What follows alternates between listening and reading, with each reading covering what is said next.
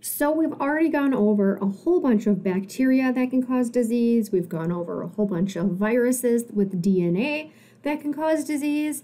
And now we're going to go over a whole bunch of more viruses that can cause disease, except all of these viruses contain RNA as their main genetic material.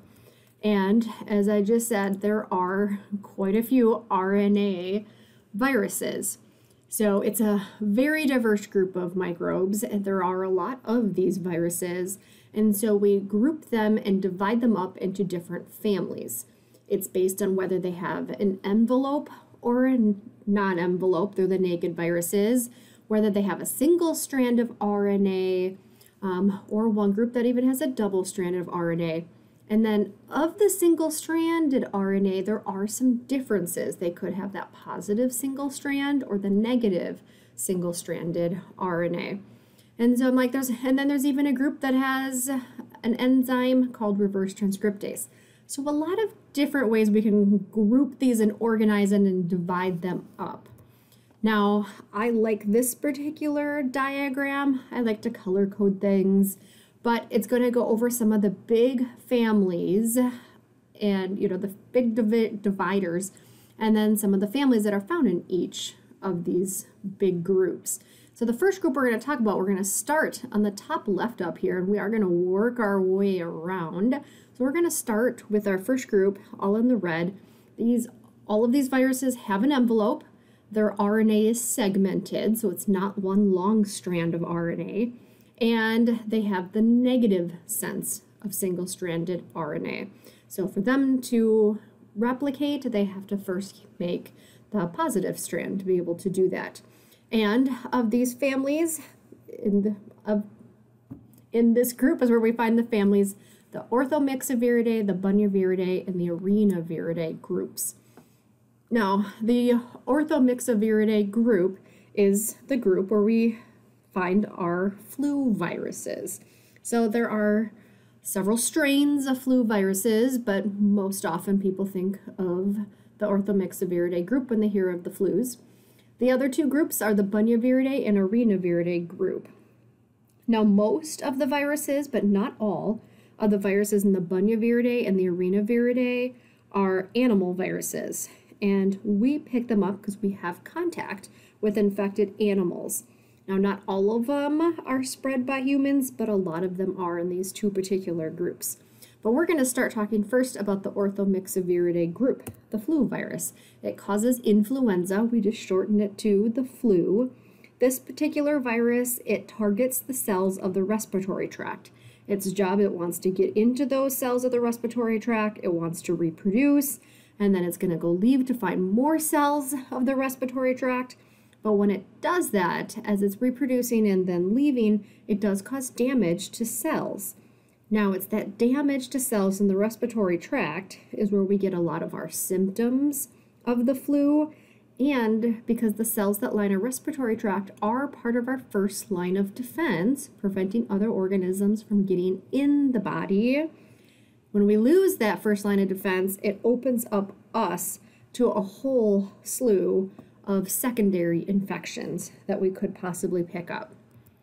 Now, the structure of the flu, it in itself does kind of tell a little story on how the flu virus develops into so many different flu strains.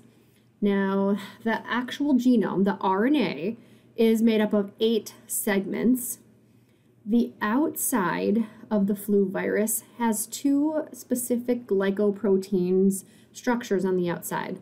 I don't care too much that you know the full names of them. It's just as long as you're familiar with the NA and the HA of the glycoproteins. On the diagram, all the HAs are the light blue and all of the darker blues are the NAs. Now, if you notice, just on this one particular picture, there's almost a pattern of a 3-to-1 ratio. It's not exact, it varies a little bit, but that in itself is where the variability of the flu strains comes about. Any variation in the quantity and arrangement of NAs and HAs on the surface of this particular virus means it's a completely different flu strain. So any variation whatsoever So if we have a 3-to-1 ratio and then it's now a 2-to-1 or a 3-to-2 to 1 to 3 to 2 to 1, any combination, any variability, and we have a whole new flu virus. Now, because it's constantly changing, this variability, it's what we call as antigenic drift. Again, I like to think about it is that these viruses kind of drifting along, changing a little bit. And again, any change in its genetic material, that outside surface, which is derived from the genetic material, is a change in the virus itself. So that's antigenic drift. And it's antigenic drift that is the reason that you need a flu vaccine every single year.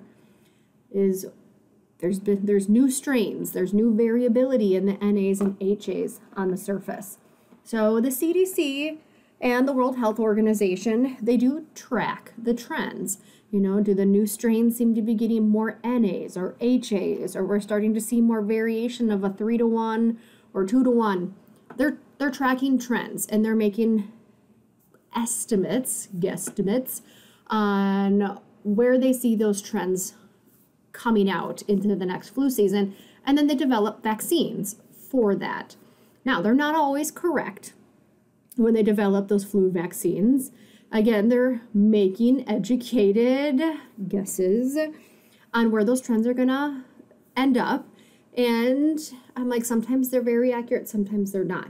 But the good thing is even if it's not exactly correct, the fact is when you get a flu vaccine, you are still injecting some of the genetic material, some of the NAs and HAs, even if not in the correct order. And your body, your immune system starts to recognize some of the antigens for the virus. Even if it's not the correct flu strain, it recognizes some of it. And because it can recognize some of it, it can lessen the effects, all your symptoms of developing the flu.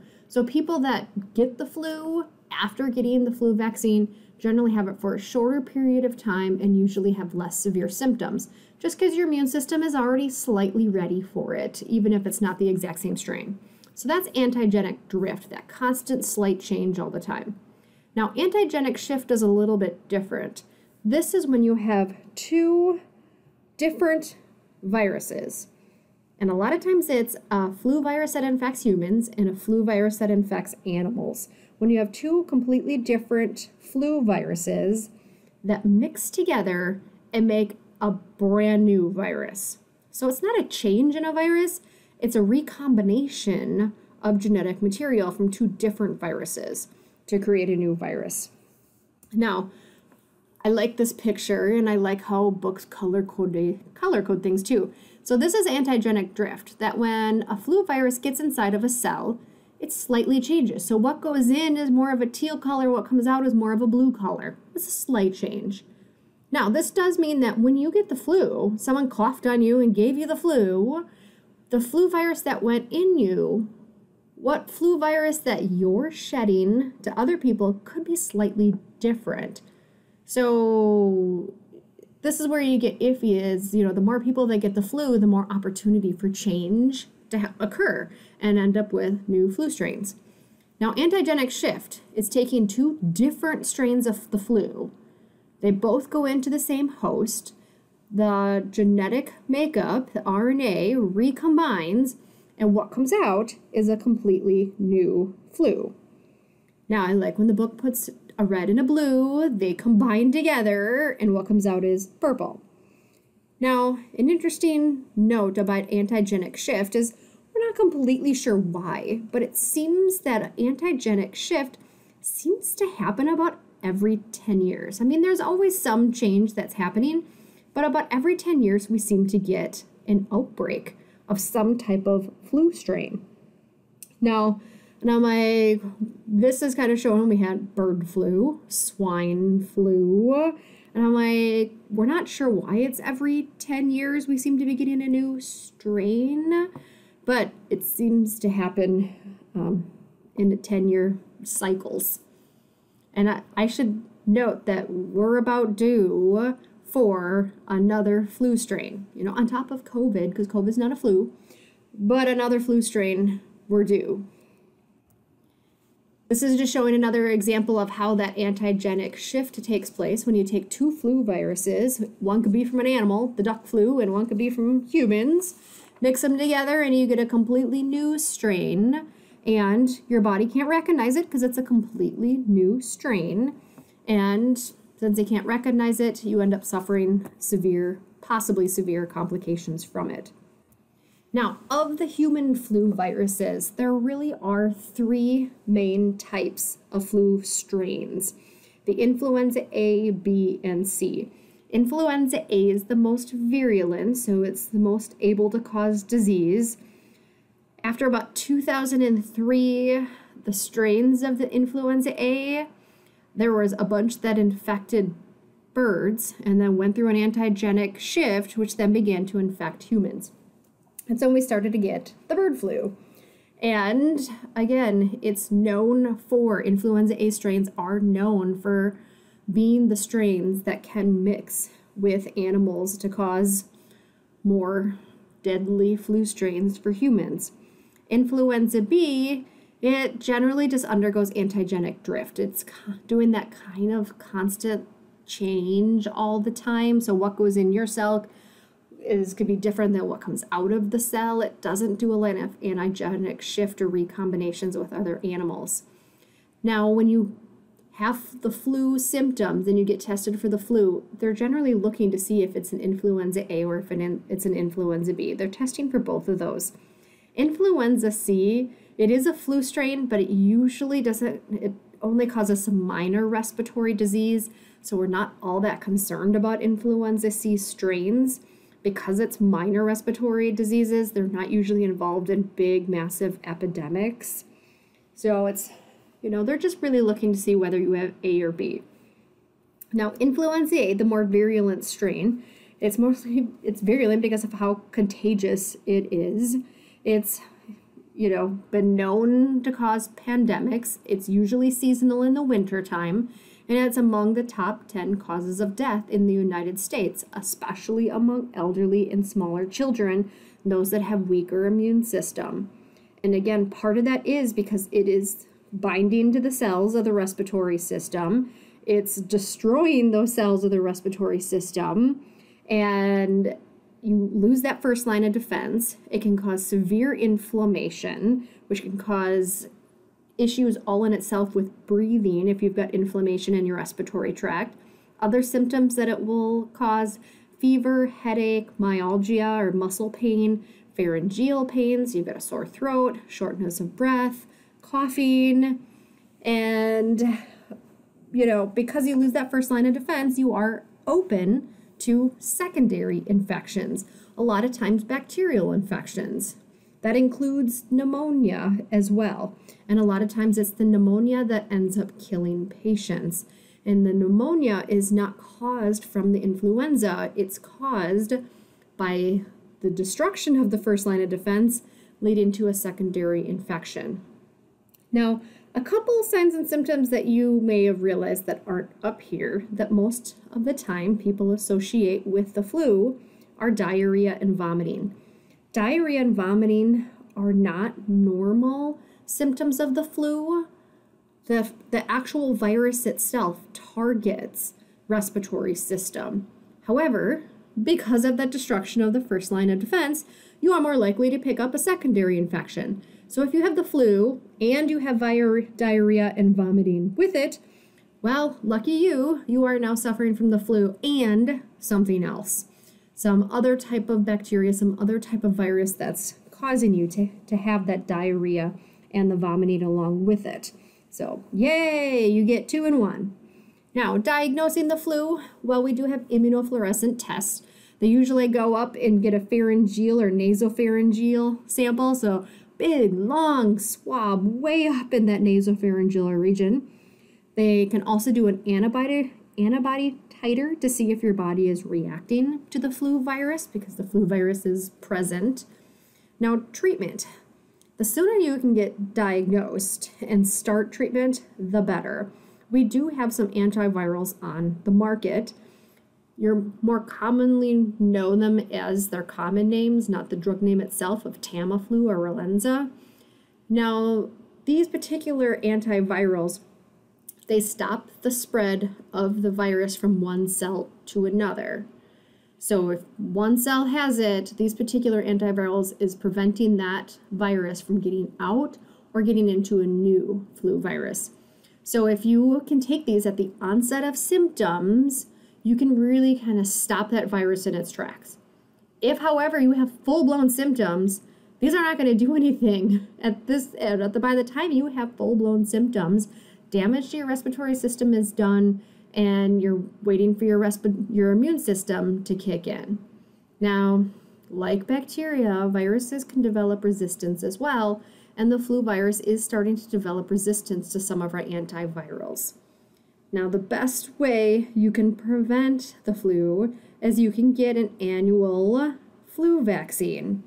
Now, again, it's an annual one because they are constantly changing, but the more people that get it, the less opportunity the flu has from developing new strains through antigenic drift. So the more people that can get it, the less severe side effects you're going to have, the less opportunity for the virus to be able to change from when it goes into cells. And so, yes, and even if you do get it, you have less severe signs and symptoms. Highly recommended to get that flu vaccine every winter. Now, some other viruses that are in this group of enveloped negative sense single-stranded RNA are the Bunya viruses and the RNA viruses. These are generally transmitted zoonotically, so they go from animals to humans. Some of them can cause some epidemics, depending on which ones they are. They can be very dangerous. They are generally going to require those that work with them in labs to be wearing the full hazmat outfits. They are biosafety level number 4. Now, the Bunya viruses are transmitted generally by insects and ticks. Now, a couple of them that are found here in the United States: California encephalitis, Rift Valley fever, and La Crosse encephalitis. And yes, that's this La Crosse. This La Crosse. So, yay, we are in the textbooks, but not for any particular good reason. The fever that causes, the virus that causes La Crosse encephalitis was discovered. There was a young boy that had died. He was from La Crosse that had died, and they eventually were able to ID this particular virus as the cause of death. Because he was from La Crosse, it's now caused La Crosse encephalitis. So yes, La Crosse is in the microbiology textbooks. Now, some other Bunya virus that is found in the America is called the hantavirus. The hantavirus is an emerging disease. We're seeing more and more cases of it. We still don't see a lot around here yet. Hopefully it stays that way. And it causes a condition known as the hantavirus pulmonary syndrome. This virus targets the lungs. It causes a high fever. It can cause that fluid buildup in the lungs. It can cause full pulmonary failure. It has a 33% mortality rate. That's not great. Now, how it's spread is it's a zoonotic. It's carried by deer and mice, and it's transmitted via airborne dried animal waste. So if there's feces from either deer or mice, and some of that feces gets dried, kicked up in the air, and you breathe it in, you could potentially pick up this particular virus. So if you have mice in your house, that does put you at a slightly higher risk of picking up this particular virus. But again, it is rare. There's only the very occasional cases here in Wisconsin and Minnesota. But I wanted to show you a couple. We're talking about the Bunya viridae group. And yes, there's our very own La Crosse encephalitis. Yay us. Now, an arenavirus, unlike some of them are a little more deadly than others. There's not a lot of arenaviruses around here in the United States. They're mostly if you travel somewhere in either Africa or South America. But some of the diseases that the arenaviruses can cause is Lassa fever, Argentine hemorrhagic fever, Bolivian hemorrhagic fever, and what's known as lymphocytic choriomeningitis.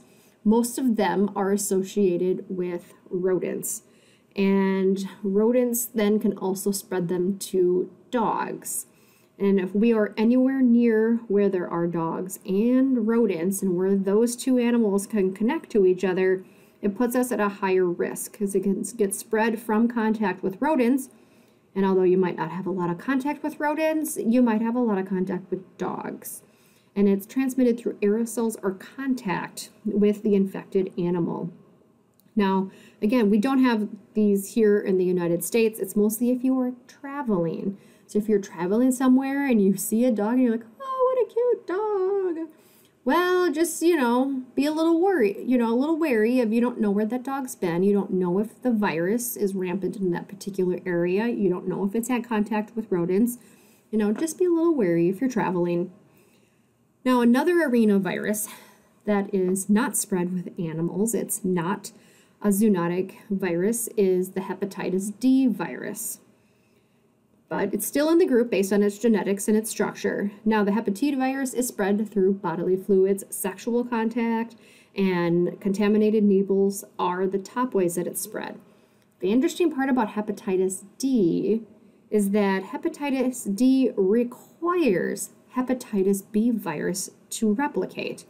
Hepatitis D virus cannot hijack our cells and make our cells replicate and make more hepatitis D. It needs hepatitis B to do that.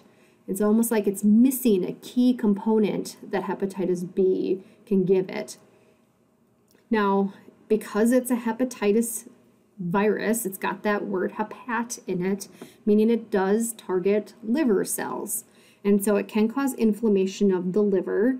And anytime you have any kind of inflammation, it can cause some damage, which puts you at a higher risk of developing liver cancer. Now, we don't have a vaccine against hepatitis D. However, we do have a vaccine against hepatitis B. So when you get vaccinated for hepatitis B, you actually are vaccinated against hepatitis D as well. So one vaccine that actually is vaccinated against two different viruses. Now, our first concept check on here is which of these happens in the case of antigenic shift in influenza A.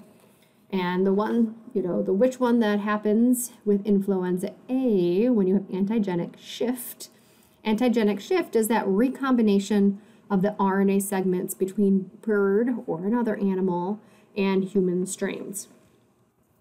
Now, we're going to move our way down to our enveloped negative sense single-stranded RNA, and all of the genetic material is one single strand. So up here, the information was segmented.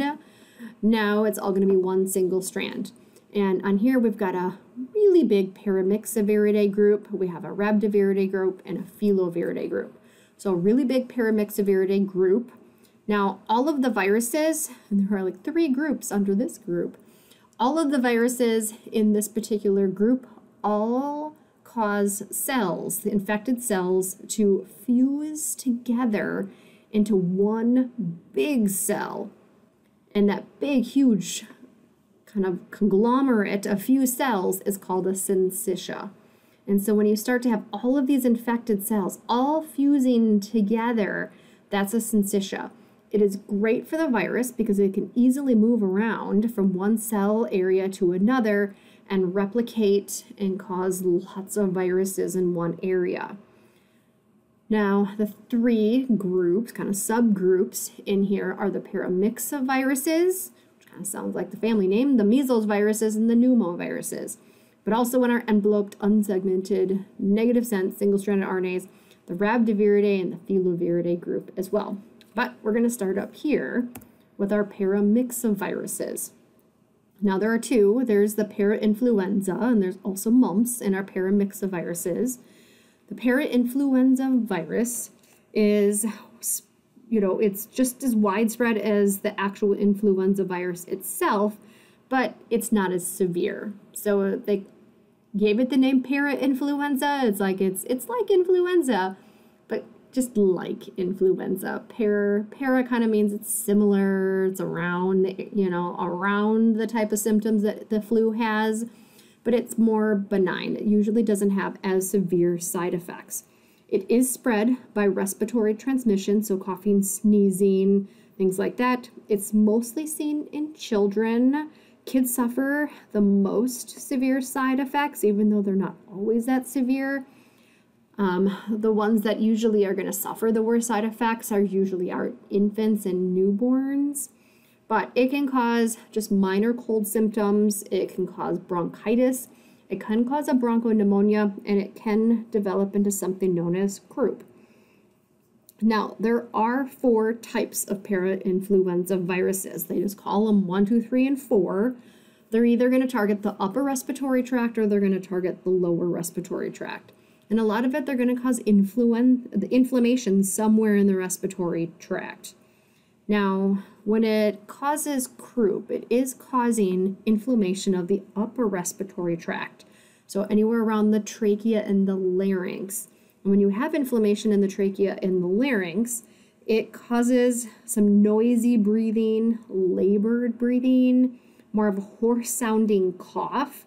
And the cough itself, they say that it has a seal bark type of sound to it. So if you've ever gone to a zoo or like a SeaWorld type of show and you have seen the seals, you saw some type of seal show, if you know what a seal sounds like when it talks, they call it a bark. Croup has that similar symptom. So here's the sound of a boy that has croup, and I can truly picture a seal at one of these animal shows making this particular noise.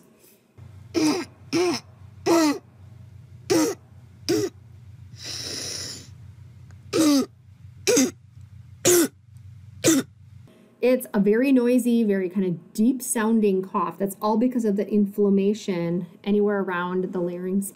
Now, there really is no specific treatment. Most are going to recover without any long-lasting issues. Most of the time, the treatment is just supportive therapy. So if there's inflammation, take an anti-inflammatory. If there's congestion, take a decongestant. It's just supportive, making you comfortable as your immune system gets rid of this particular virus.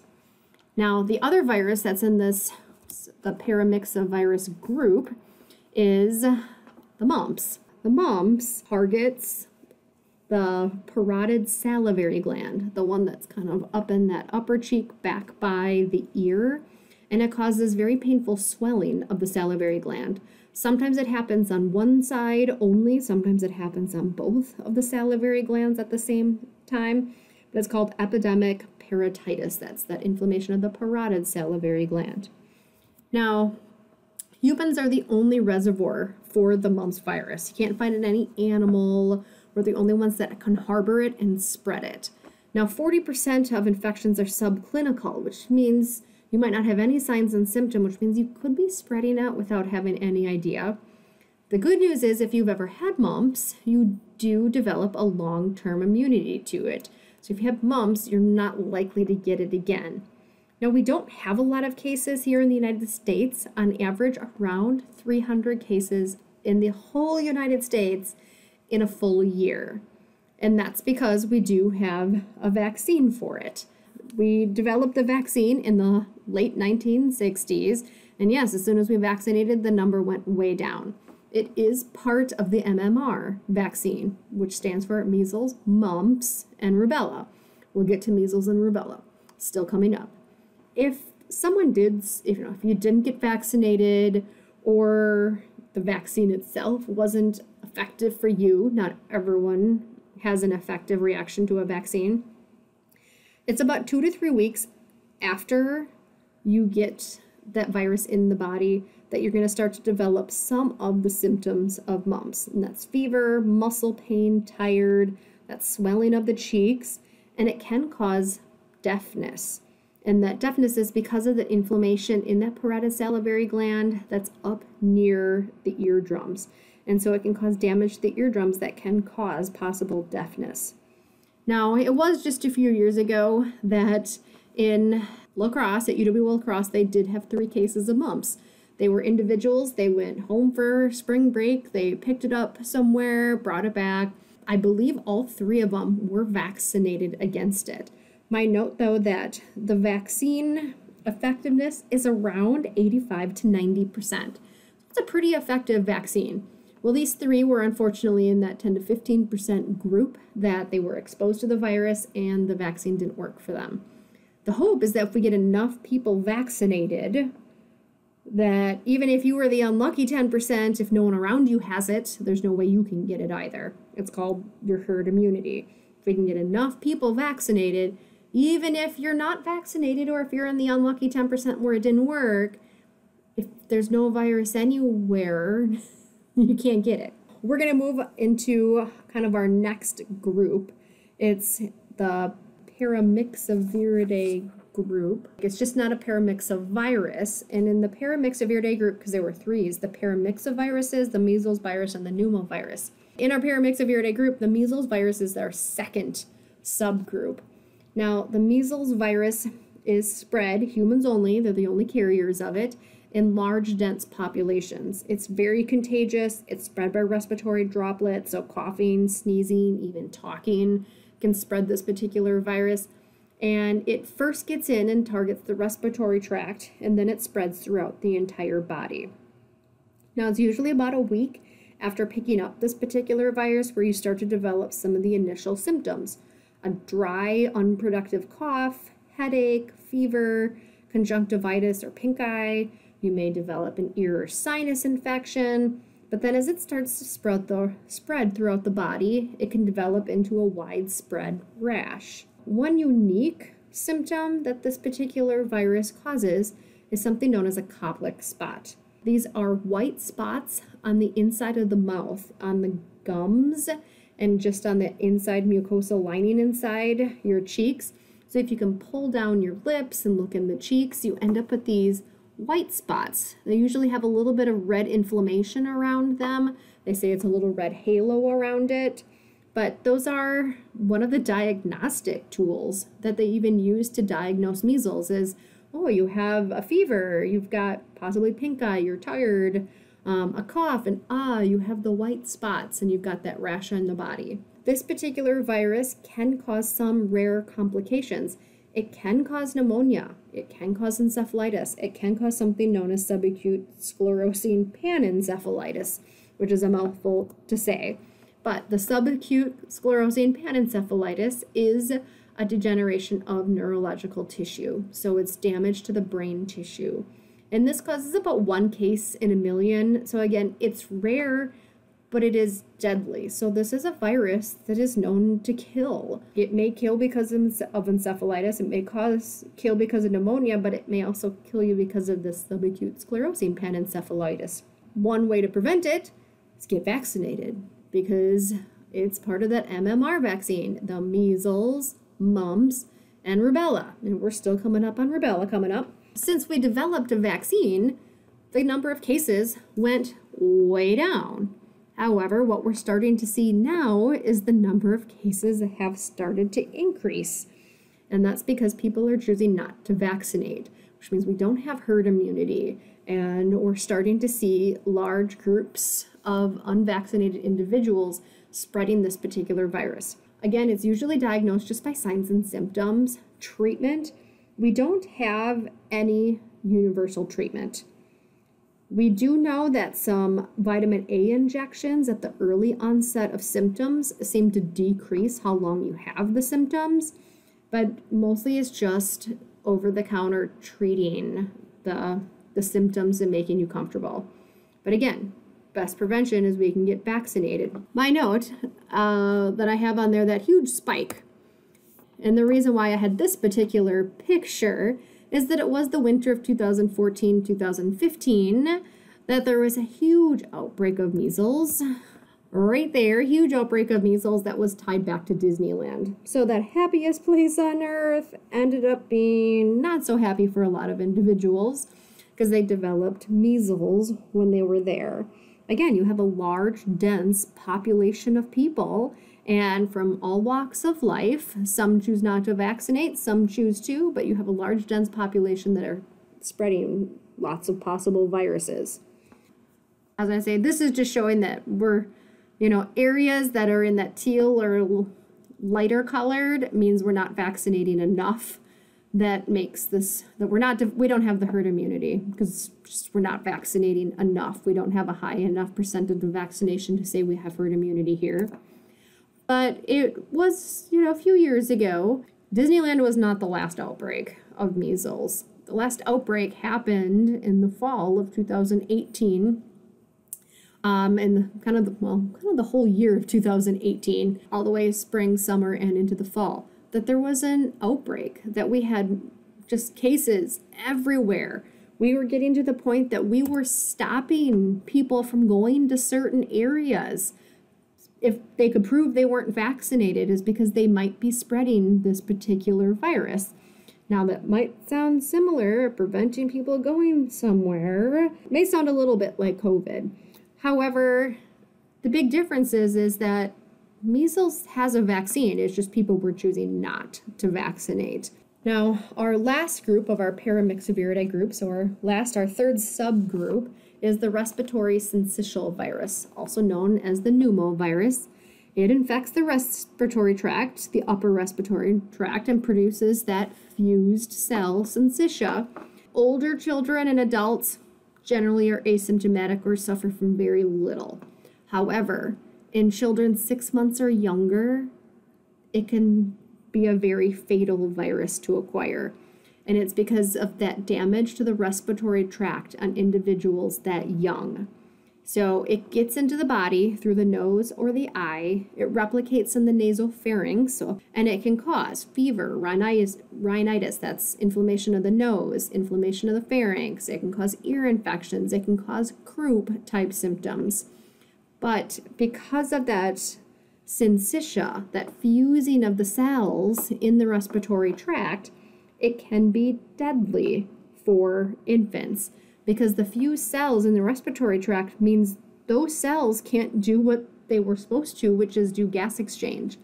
And if you can't do gas exchange, you're not going to get enough oxygen for survival, and it does become fatal. Treatment. We do have some antibodies that block attachment to cells. My note, though, a lot of times it takes a while to even diagnose, because infants can come in all the time with fevers, with, inflammation of the pharynx, with ear infections. And most of the time they're just going to, be like, oh yes, I see an ear infection. And they send you home with antibiotics, and they don't work. And now it's 2 weeks later. The sooner you can do treatment, the better. But a lot of times it's misdiagnosed, or the diagnosis comes very late. And it's just because the symptoms at the onset can resemble other things. However, some of the treatments that, again, the sooner you can get them, the better, is an antibody that blocks the attachment to cells so that it can't be spreading. And we also have an inhaled antiviral drugs that also prevents it from spreading. But again, a lot of times those are given too late, and it's already spread and it's already caused too much damage to the respiratory tract. Now, our next group is our Rhabdoviridae group. Now, I like this group. It's just one that people probably know, the Rhabdoviridae group, and that's because of the rabies virus that's found in this particular group, this family. It does have an envelope, but the capsid part of this virus is unique. It doesn't have an icosahedral shape. It has a bullet-shaped capsule, or capsid. That's unique all in itself, is to have a bullet-shaped capsid. Now, another uniqueness part of rabies is that it's very slow progressive disease, and it's spread by animals. So we pick it up with contact with infected animals. Now, the primary reservoirs are wild animals, but it can be spread by both wild and domestic animals by bites, scratches, or inhalation of droplets. So most of the time you don't have a lot of contact with wild animals, but if you have a pet, if you have a cat, if you have a dog, and your pets get out and have contact with infected wild animals and then bring it into the house or into your environment, that's where more people pick it up. So most of the time we pick it up by domestic animals, our pets, than we do from wild animals. And that's just because we don't have a lot of contact with wild animals. But I'll talk a little bit in coming up on why picking it up from your pets is still rare. if you're a good pet owner. The main wild mammal in our area that harbors this particular virus is the skunk. There's my cute little skunks. You know, if they didn't spray, they'd actually be pretty darn cute. But the skunks is a big reservoir around here. When the virus gets into your body through a bite, which is the most common way it gets in, it grows for weeks and multiplies slowly. This is not, full-blown symptoms within a couple days. It can take quite a while. Eventually, after it starts to reproduce and spreads throughout the body, it gets into the nervous system. And then it eventually gets and spreads throughout your entire nervous system, all of your ganglia, spinal cord, brain.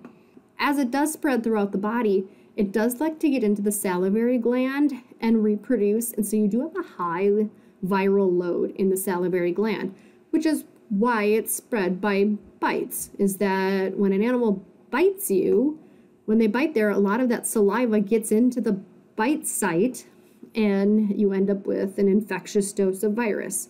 If you've ever been bitten by an animal, we're just going to say you haven't, because we'll talk about why it's not good to get this particular virus. But if someone was bitten by an animal that had this particular virus, there are 4 phases that you will go through. The first phase is the prodromal phase. And this is when you start to develop flu-like symptoms. It's fever, nausea, vomiting, fatigue. Sometimes you have, pain or burning sensation at the bite site. And a lot of times people don't even go to the doctor at this point. My only note, though, is by the time you have any of these symptoms and it's caused by the rabies virus, it's still too late for you, whether you went to the doctor or not. The interesting part is that because this is such a slow, progressive disease, you might not develop the prodromal phase for weeks, sometimes months. There's even been documented cases where it has been a year or 2 years after a bite where these initial symptoms developed. So weeks, if not months, before you even get to the prodromal phase. But by the time you get to the prodromal phase, it is too late for you. It's imminent death. By the time you have any symptoms of the rabies virus, it's imminent death. Once we've gotten over that part, it will develop into what's known as the furious phase, which I just like the names of these phases. The furious phase, you're gonna have agitation for no particular reason. You're just agitated all the time. You're disoriented. You can develop seizures, twitching, something known as hydrophobia. And this again is because it is affecting the nervous system. And the nervous system does control your skeletal muscles. And so this is when you're starting to get that twitching because you're losing control of the skeletal muscle. Now, hydrophobia, everyone's always like, that means fear of water. It does mean fear of water. Now, people that have gotten into this furious phase, they're not running around screaming every time they see a puddle of water. They're not afraid of water. However, it can cause really painful swelling in the throat that it becomes very painful to swallow. And so animals have been known by the time they get to this phase that they stop drinking. Even humans, they stop drinking. At that point, you're on an IV. And it's just that pain with the swallowing. So they're not afraid of water, but they do stop drinking water. After the furious phase, you develop into what's known as the dumb phase. This again is more damage to the nervous system, causing more damage also to the skeletal system. It can cause paralysis, disorientation, and stuporous, meaning kind of just walking around, you don't really know what's going on. And then it finally progresses to a coma phase, resulting in death. Now again, by the time you have any symptoms of this virus, it is too late for you. It is, again, it could be weeks though, sometimes months before you develop symptoms, but by the time you have symptoms, it is too late. For diagnosing this particular virus, it is usually diagnosed at autopsy. That, and again, is because by the time you have symptoms, it's too late. How they do a diagnosis at autopsy is they take some of your nervous tissue, a lot of times from the brain, they stain it, and they're looking for these dark staining called negribodies in your nervous tissue. That's just a confirmative diagnosis after death.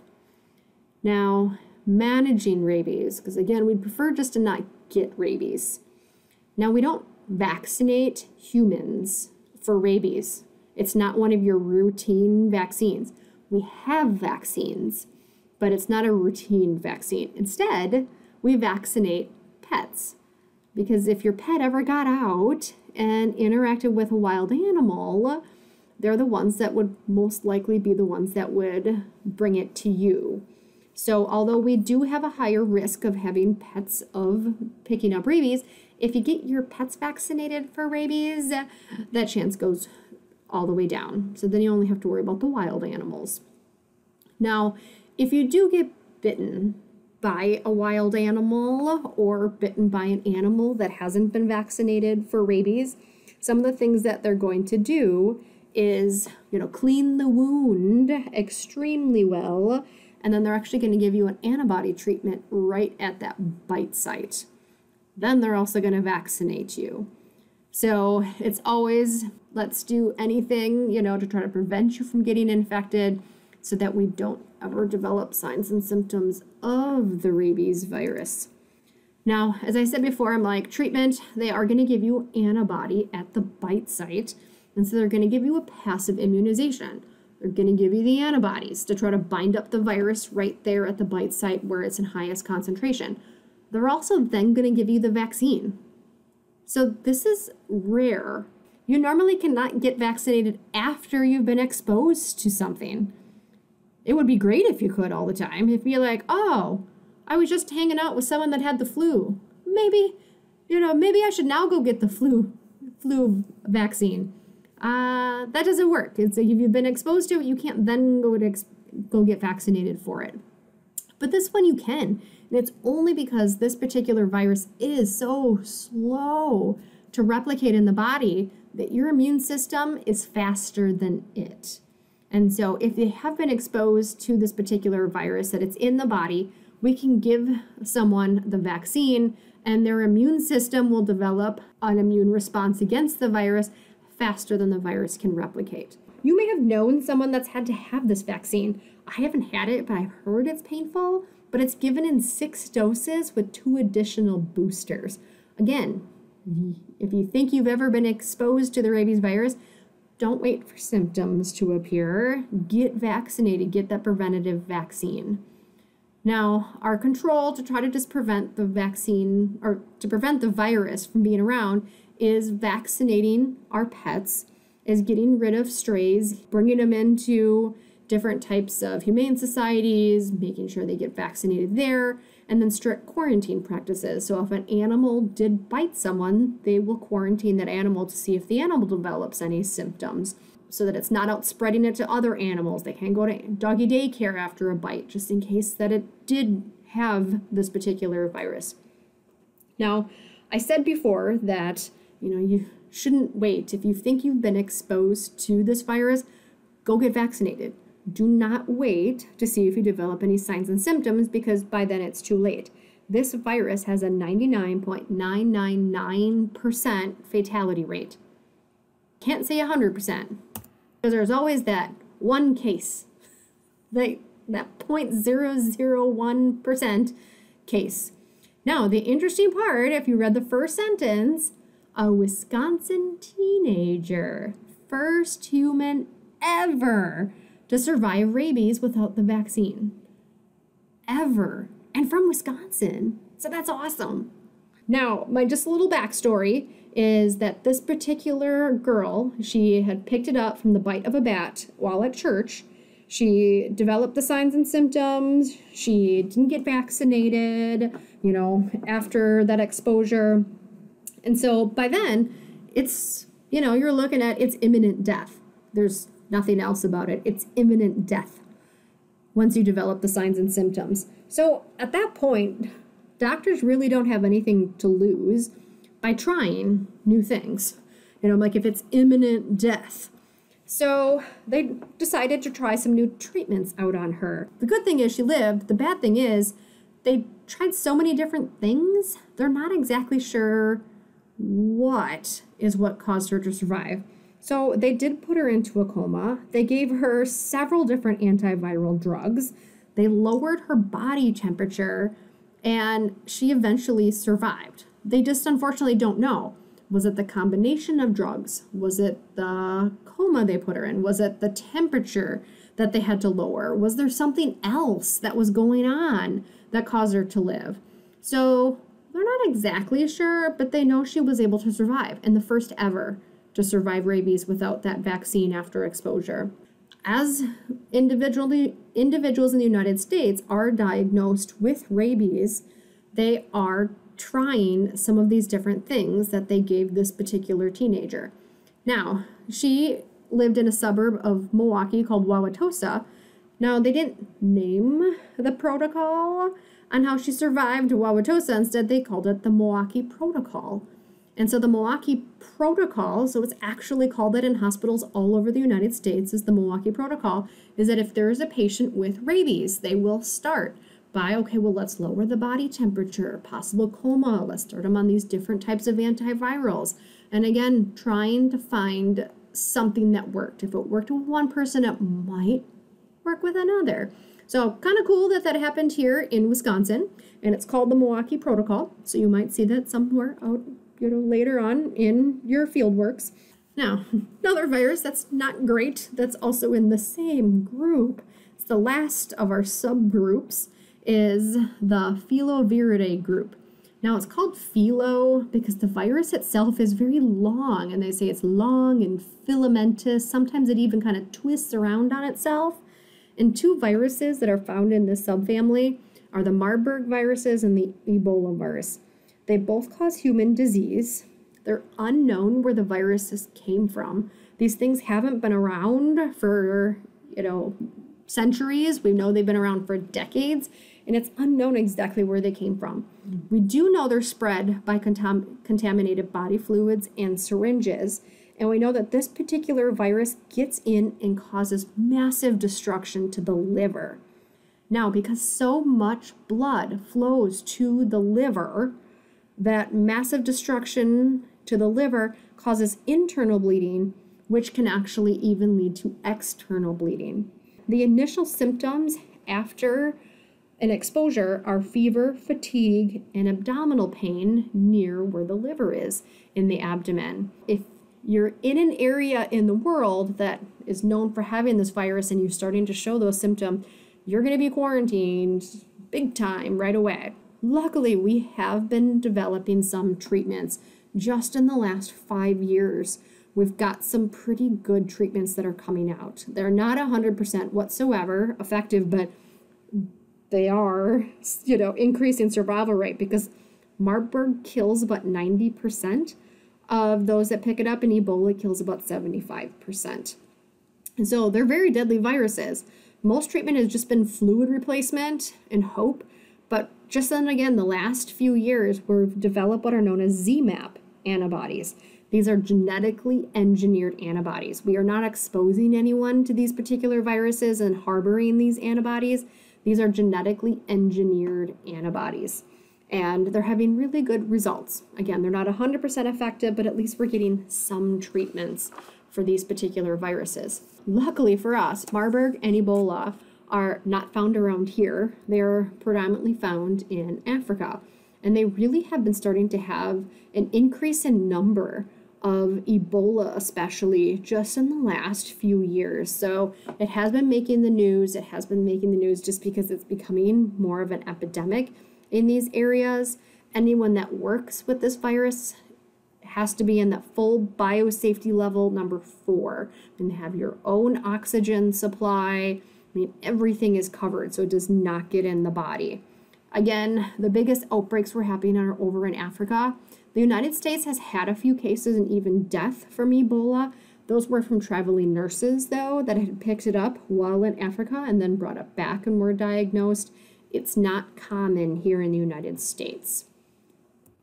Another concept check for which disease are both active and passive immunization given at the same time.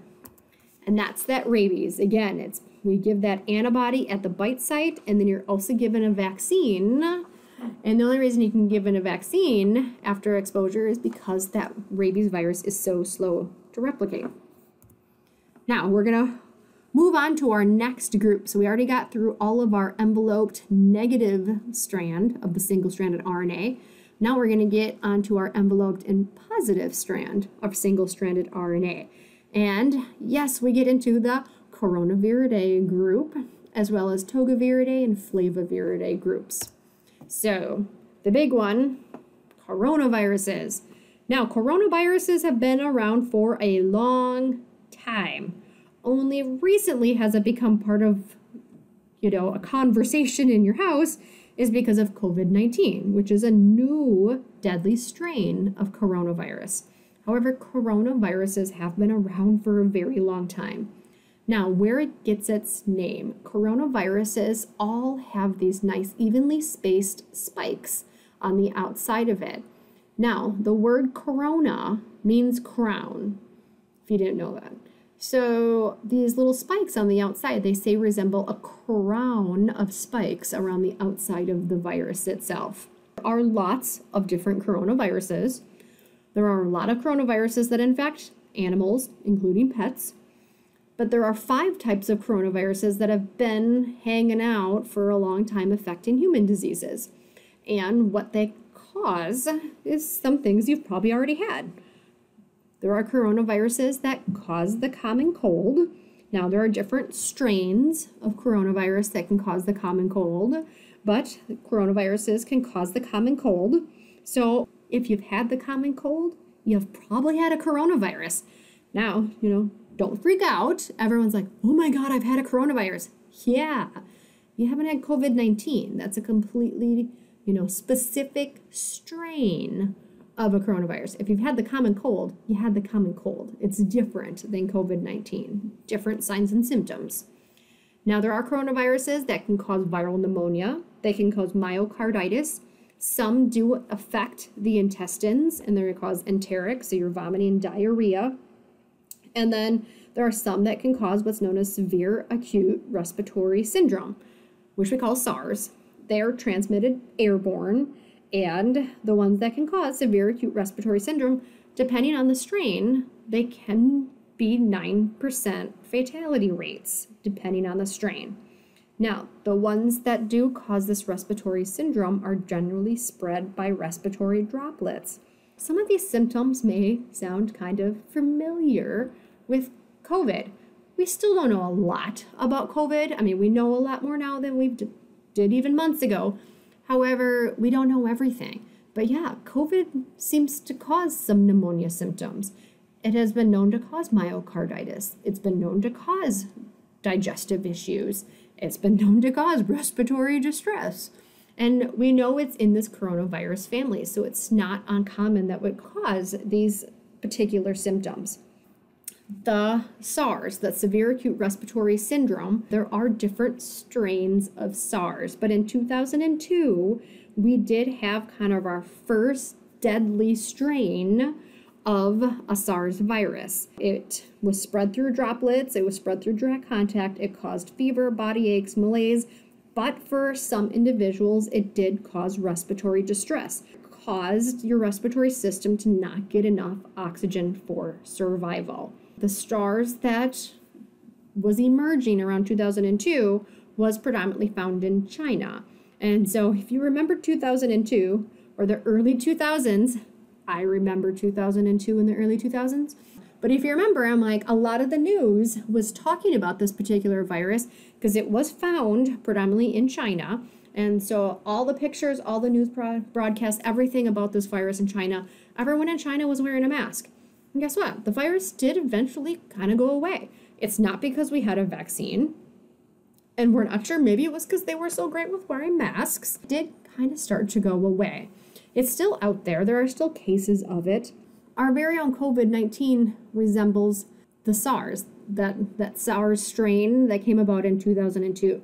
It doesn't seem to be quite as deadly as that particular strain, The only treatment we had for SARS is just supportive. If there was inflammation, inflammatory. If there's a fever, something to lower the fever.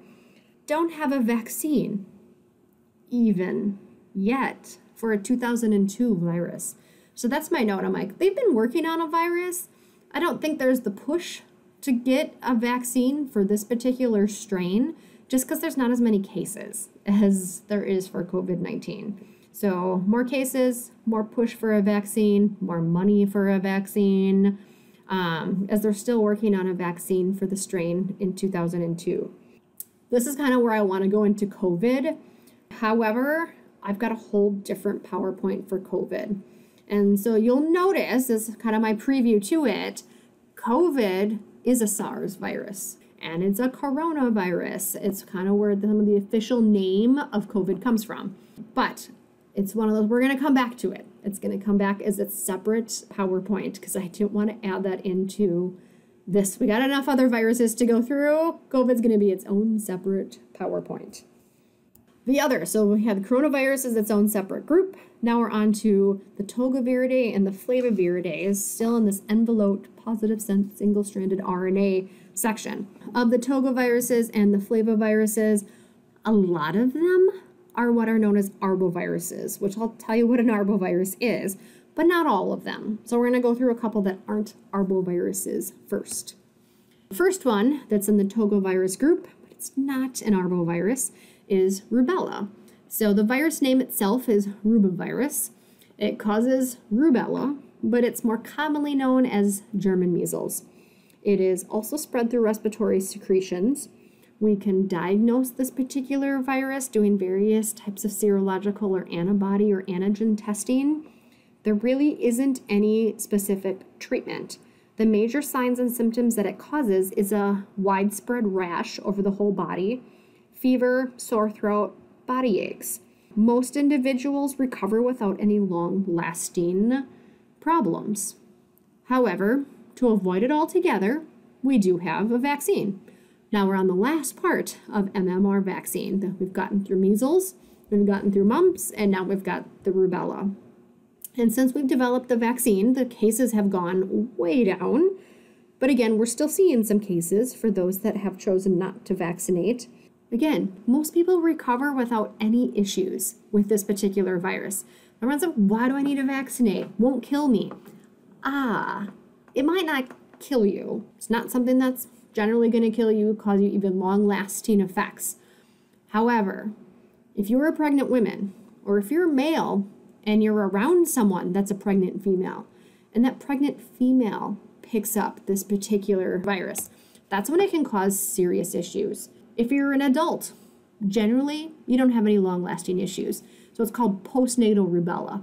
And it means it's after birth. Oh, you've got that sore throat, tired, or rash. It all goes away. However, pregnant women, if they pick up this particular virus, if the mom has it, baby's got it too.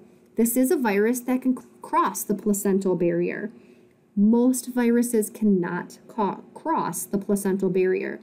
If a pregnant female gets the flu, baby does not have a flu. However, if a pregnant female gets rubella, baby's got rubella, and that's not good. So if the infection happens, if rubella is picked up in that first trimester, it's most likely going to cause miscarriages, and it's going to suffer the more severe side effects. Baby's going to have cardiac or heart abnormalities. They're going to have ocular lesions, which can cause blindness. It can cause deafness. This particular virus is the #1 cause of deafness in newborns. It can cause mental disabilities. It can cause physical disabilities. So this is a virus that a healthy adult shouldn't have to really worry that much about. However, getting vaccinated is really for protection for any female that's pregnant or anyone that's going to be around a female that's pregnant. It's so that those pregnant females don't pick up this virus and don't spread it to that unborn child. Our next virus, it's in the flavivirus group, and it's still not an arbovirus, is the hepatitis C. This is spread by body secretions. So it's usually picked up through some type of blood contact, whether it's blood transfusions, needle sharing, but it's picked up, yes, usually by blood contact somehow. Infections have a lot of different characteristics for this particular virus. A lot of people, when I say a lot, 75 to 85%, not have any symptoms and generally maintain this virus in their body for their entire lifetime. However, we're going to have some type of chronic liver disease, and that's about it. But again, any kind of inflammation to your liver, any kind of damage to your liver does put you at an increased risk of developing cancer of that particular organ. So this virus really does like to stay with individuals that have picked it up. Now, treatment. We're getting new treatments all the time for hepatitis C. And because it's a virus that really does like to stay with individuals, even for an entire lifetime, a lot of our treatments are antivirals that are trying to prevent the virus from reproducing. And we are getting quite a few drugs on the market that are keeping that virus pretty much dormant. It doesn't kill the virus, but it keeps it dormant to the point it's not spreading. And there are some individuals that have kept that virus dormant long enough that the immune system is even able to come around and knock out any remaining viruses. So we do have some treatments for this particular virus. We don't have a vaccine for it. It's mostly just a treatment to try to get rid of it. Now, the arboviruses that are in these group of the toga and the flaviviridae. An arbovirus just means a virus that's spread by arthropods, aka insects. So it's any virus that can be spread by insect. So whether that's mosquitoes, ticks, flies, gnats, lice, whatever it is. And there's well over 400 viruses that are spread by insects. So more things to worry about. And a lot of the viruses that are spread by insects are in the togovirus group, the flavivirus group, and there's also some bunyaviruses and some rheoviruses. Most of the illnesses cause mild fevers, but some can cause more severe encephalitis, the inflammation of the brain, and some can cause life-threatening hemorrhagic fever. The good news for us is they're spread by insects, and so they tend to be clustered in more tropical regions or subtropical regions, so areas around the equator.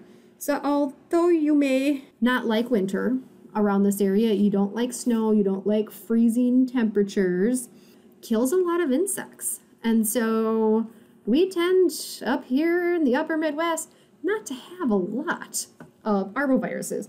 We have them, but because a lot of insects can't survive winter, we have less of them. So, one good thing to celebrate when it gets really cold in the winter is that it is killing insects. So, yay for that.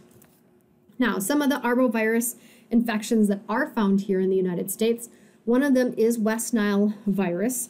It causes an encephalitis. We do find it here in the upper Midwest. It's spread by mosquitoes. Mosquitoes generally pick it up by infected birds and even infected horses. And so it happens occasionally in the summer. You may try to listen for it now, that sometimes in the news they seem to get all concerned if they all of a sudden find a whole bunch of dead birds somewhere. Well, this virus can kill the birds that it has infected. And if you have infected birds, mosquitoes are biting the birds and then biting us. And so there is that possible source of infection to us. So that's why they care if birds are dying, is they're going to test them for West Nile to see, do we have a lot of the virus in the area? Is it something we need to be more concerned about for any particular summer? About 80% of people that pick up this virus don't even show any symptoms. And you're not spreading it to anyone else. It's not a contagious disease because it's only spread by the bite of a mosquito. About 20% are going to show some viral type symptoms, fever, fatigue, muscle aches, kind of just some flu-like symptoms. And then about less than 1% develop neurological illnesses, where they can develop encephalitis, they can develop meningitis. It can be deadly. you may have known someone that's had West Nile, meaning they were probably in the 20% where they had the symptoms, and maybe it developed into encephalitis or meningitis as well. Some other ones around here: Colorado tick fever, Eastern equine encephalitis, that one specifically comes from infected horses, our very own La Crosse encephalitis. There's a St. Louis encephalitis, if I can say this right, the chikungunya virus, there we go. It's more Caribbean, so more if you're going to a tropical, warmer climate. And then the Zika virus, which has been more in the news. And the Zika virus is found in the United States right now, just in Florida, but who knows? Climate change, maybe it'll come further north. It is spread by mosquitoes, and luckily the particular mosquito that this virus hangs out in cannot survive freezing temperatures. So if you're traveling to areas, warm tropical climates, you're at a higher risk of picking it up. But luckily here in the upper Midwest, we don't have to worry about the Zika virus here. As I said before, a lot of these arboviruses cause kind of fever inflammation. However, some of them can develop into hemorrhagic fevers. One particular one is called yellow fever. Now, luckily, we've eliminated the virus that causes yellow fever here in the United States. And we knew that it was spread by humans to mosquitoes. We also knew that there were cycles where it was spread between monkeys and mosquitoes. And we've eliminated it because we have a vaccine for it. And we've also eliminated the mosquito vectors that were carrying this particular virus. The virus itself can cause your kind of flu-like symptoms, a headache, fever, muscle ache, but it can develop into oral hemorrhaging or bleeding in the mouth. It can cause nosebleeds, vomiting, jaundice, liver, kidney damage, and it can have a pretty high death rate. So it can be deadly. Luckily, again, not here, but if you were traveling somewhere to a more tropical climate, there, you should double check to see if they do have yellow fever there, and you can get vaccinated before you travel. Another fever that's spread by insects is the dengue fever. It's in the flavivirus group. We don't find it here in the United States, so one we don't have to worry about unless you travel.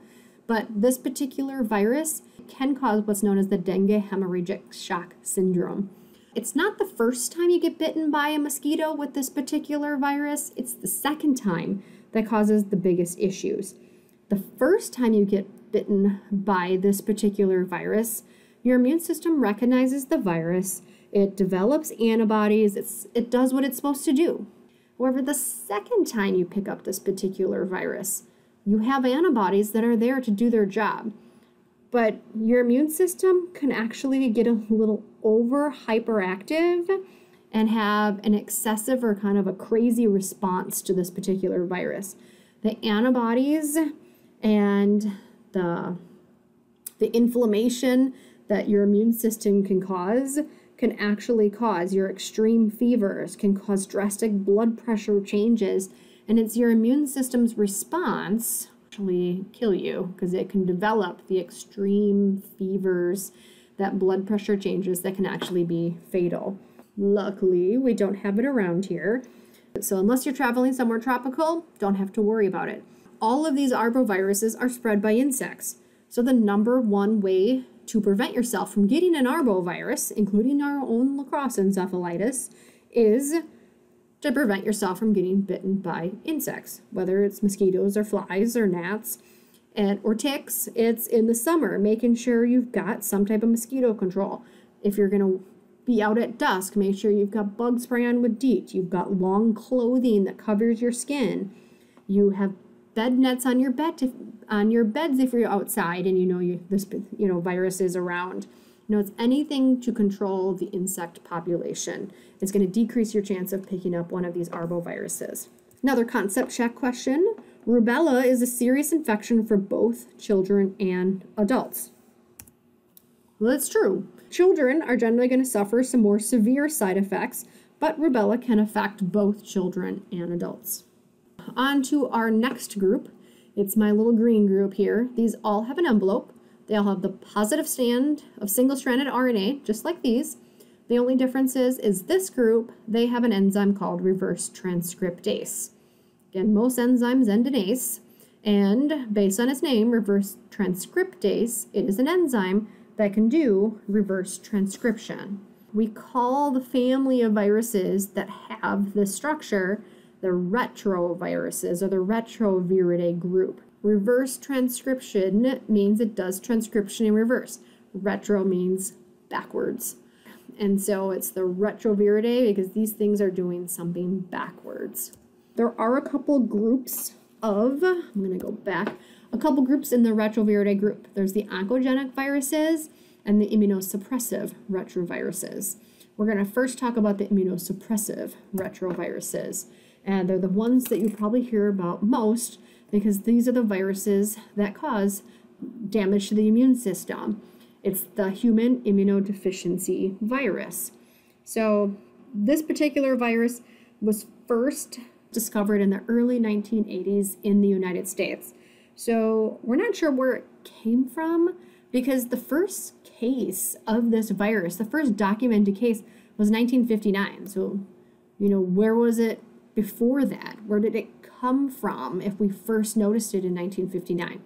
So we first discovered it here in the early 1980s, and this particular virus causes your immune system to collapse.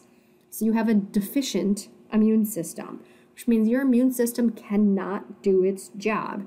That's when you have developed what's known as acquired immunodeficiency syndrome. It means you've acquired an immune system that's deficient. And we shortened acquired immunodeficiency syndrome to AIDS. Because your immune system cannot do its job, individuals die from this virus. And it's not the virus that kills you, it's the fact that your immune system does not work. And all of a sudden you develop disorders that only those that have no working immune system would pick up. And so one example is a severe pneumonia caused by a fungus called Pneumocystis jirovecii. You might develop a rare cancer of the blood vessels called Kaposi sarcoma, but you're probably going to have some type of sudden weight loss, swollen lymph nodes, and just your general loss of immune function. As I said before, it's a retrovirus.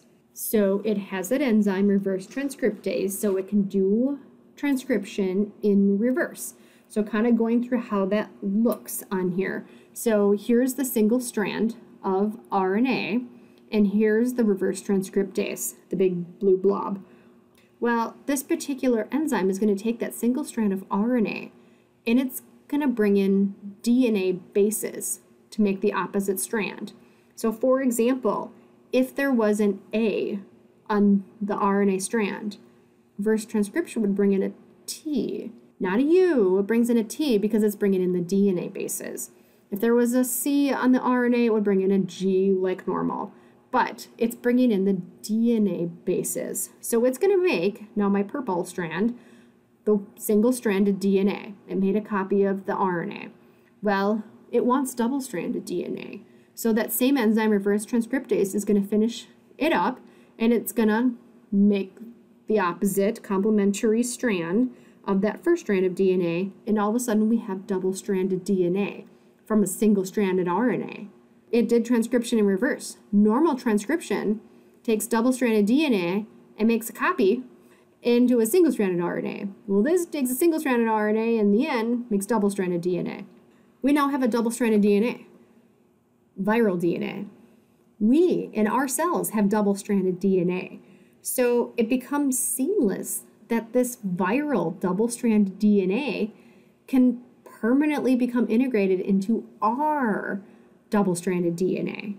The structure of the virus itself, it does have its genetic material on the inside.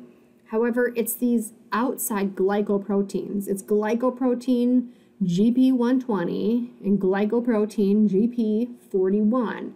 It's these very specific glycoproteins on the outside surface of the virus that target and recognize very specific cells in our body. They recognize specifically white blood cells and even more specifically helper T cells. So they don't infect any other cells. They're not going to infect skin cells, any of our cells in our respiratory tract, our digestive tract. They target T helper cells because of those very specific glycoproteins. There are two strains of HIV, HIV-1 and HIV-2. HIV-1 strain is found here in the United States and mostly in Europe, where the HIV-2 strain is found more in Africa. They both do the same thing, just know that they are genetically different, but they both do the same thing. They recognize our T helper cells because they are looking specifically for markers or receptors on the CD4, the T helper cells, and I'm like, they're recognizing that specific receptor on those cells. Now, how it's picked up. Transmission happens by either direct or specific route. So it's usually picked up through sexual intercourse or transfer of blood or blood products. And that really is because semen and blood contain the highest concentration of virus. So highest concentration of virus, which means it's the most infective fluids. Breast milk can also include enough virus that it can cause infections in babies that are nursing with infected breast milk. Good news is that HIV itself does not survive long outside the body, so it is a direct contact with bodily fluids. Now, HIV is the 6th most common cause of death among people in the age groups of 25 to 44 in the United States, and men account for about 75% of all new infections, and that is because of that really high concentration of the virus in semen. So it is spread in both hetero and homosexual males.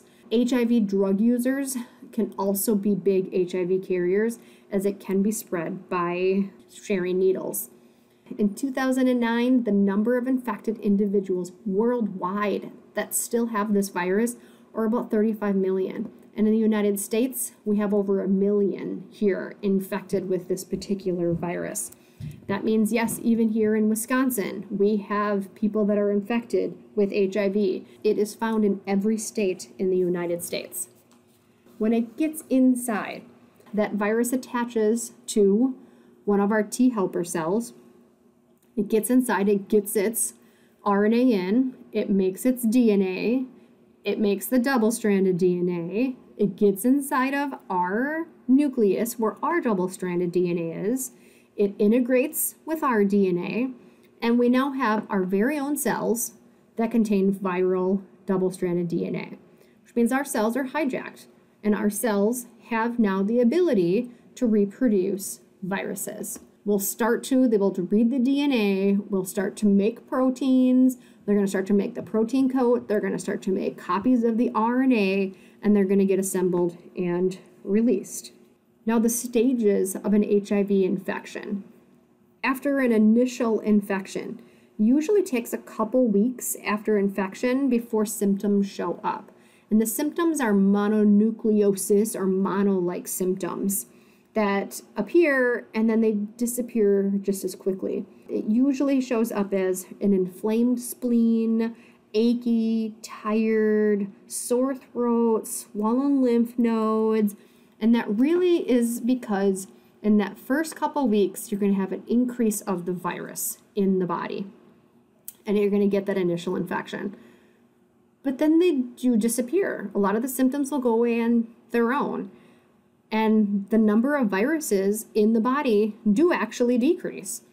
They don't go away though, but they decrease. And part of that is your immune system is recognizing that you're under attack, and it is keeping some of the virus under control. It's getting rid of some of the virus, but not all of it. And a lot of individuals will then go into an asymptomatic phase for 2, even up to 15 years. And during that 10 to 15 years, the virus is going to slowly start to increase, and the number of your white blood cells is going to slowly decrease. So this is all happening while asymptomatic. It means your body's under attack. Now, when you develop what's known as AIDS, so you're in this last stage, it's when your T helper cells, your T4 white blood cells, fall below 200 per milliliter. Means you don't have enough of them to fight any kind of battle if you do get infected with some type of disease. It's usually, you're also going to have some, extreme fever, swollen lymph nodes, diarrhea, weight loss. You're going to possibly have some neurological symptoms. You're going to have those opportunistic infections that don't affect others that have healthy immune systems. You might start to develop some of the more rare cancers. And I'm like, all of these are going to happen when that CD4 white blood cell count gets low enough. Now, testing and diagnosis. So the initial screening is they're going to look for antibodies. We're generally looking for antibodies right away. And they're going to run an ELISA. Because again, you can run like 96 different individuals on one plate for ELISA screening and looking for anyone that has HIV antibodies. And it happens that positives are going to show up. That doesn't mean a person has HIV, the virus itself, active in the body. Let me give you an example why. Because I've known people that this has happened. They've had a false positive. Now, false positive means they don't have HIV, they don't have the virus, but they showed up positive for having antibodies. It does happen. This virus is out there in the United States, in every single state. However, you do need enough. You still need a high enough viral load to get that infectious dose requirement to actually develop and harbor the virus itself permanently. It could happen that at some point going throughout your daily life, it's somewhere you've been exposed to the virus, but maybe just a few viruses. Not enough to cause an infection, but enough to trigger your immune system to recognize it and develop some antibodies against it. Not enough antibodies that would make you immune, I should point that out, but some antibodies might be present in the body that would show up on an ELISA. It doesn't mean they have the virus itself, it just means at some point in their life, they were exposed to a small enough dose that developed a few antibodies against it. If that happens, that there is a positive for antibodies, they then follow it up with a Western blot test. Then they're going to look for the antigens of the virus, looking specifically to see, is the virus present in the body? That's going to be the confirmation. That takes longer, it's more expensive. They're always going to do the ELISA first as that first screening. Diagnosing to say someone is in that AIDS stage of HIV progression is one, you have to be positive for the virus. You have to have the virus there. But you also have to have one of these other criteria. You have to have that very low CD4 white blood cell count. Your CD4 cells need to be fewer than 14% of all your white blood cells or all of the lymphocytes. And possibly you're experiencing one or more of a CDC-provided list of AIDS-defining illnesses, such as that Kaposi sarcoma, the pneumonia caused by that pneumocystis jirovecii. Some of those illnesses that are so rare, they only affect those that don't have a working immune system. Then they'll say that someone is in the AIDS stage of HIV progression. Preventing and treatment. We do not have a vaccine. So they recommend monogamy, condoms, universal precautions in the healthcare, making sure PPE is worn, making sure blood is tested before any kind of transfusion. We have in there no cure. It's true, we don't have a cure. However, we do have enough drugs and therapies now that we can slow the progression of the disease so that you're almost cured. It doesn't mean if you've got the virus, it will go away, but we can keep the virus from replicating and causing damage. So people can still generally lead a normal life as long as they're taking those antiviral therapies, and it's usually a handful of drugs taken for the rest of your life.